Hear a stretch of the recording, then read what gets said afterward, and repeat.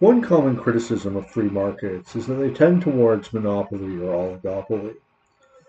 For example, Joseph Stiglitz argued that monopolies arise when firms are able to use their market power to stifle competition.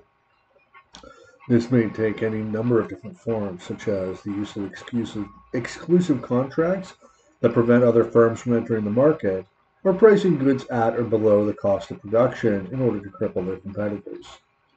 Stiglitz has advocated for government intervention to prevent monopolies from arising and to ensure competition in markets.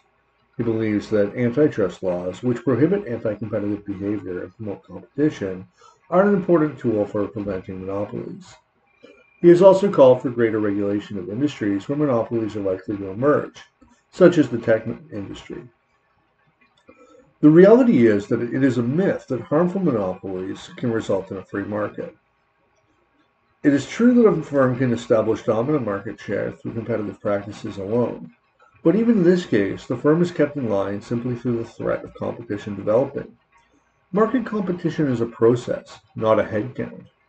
The only time that companies have been able to charge abusive pricing is when they have a grant of monopoly privilege from the state. There's never been a successful case of predatory pricing because it's a horrible business strategy. What happens when the competitors return, lured in by the high prices the newly established monopoly can now charge? What happens if someone buys the discounted goods and sells them in another market?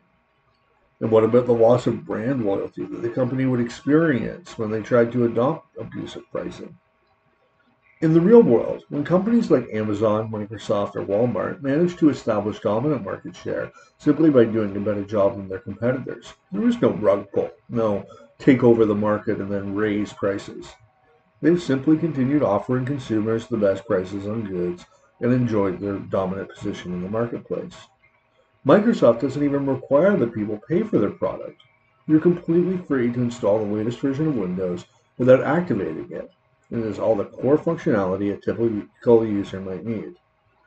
If you look into the origin of antitrust, you will see that the main complaint against the upstart trusts, who used the newly established railroads to ship in goods from out of state and undercut established business interests, was that the prices they were charging were too low. Companies that couldn't compete in the marketplace decided to lobby Washington to crack down on their opponents instead. Critics who charge that free markets tend towards monopolies and higher prices for consumers are mistaken. Harmful monopolies can only arise through a grant of monopoly privilege from the state. Far from being a vital tool for regulating industry, antitrust is just a way for politically connected firms to attack their more successful competitors, and it should be repealed.